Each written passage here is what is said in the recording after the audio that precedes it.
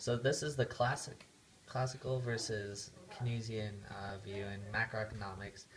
The classical was before 1930s, and basically there was no term macroeconomics used back then because they didn't believe in government intervention.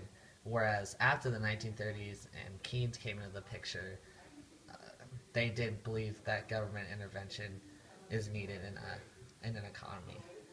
So pretty much the main difference is the short-run aggregate supply, and in the classical, it just goes straight up and down, whereas in the Keynesian, it's an upward sloping line.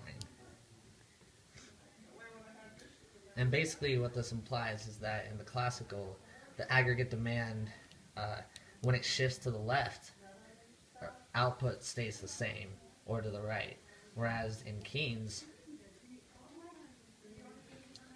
if aggregate demand shifts to the left, output decreases. And if it shifts to the right, output increases. Basically what this means is that inflations and recessions do affect your output in an economy.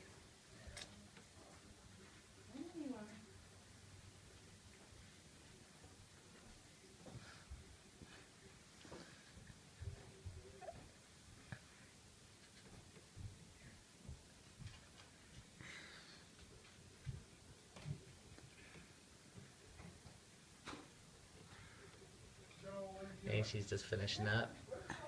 Just in case you didn't get a close enough look, there's the classical, there's the Keynesian.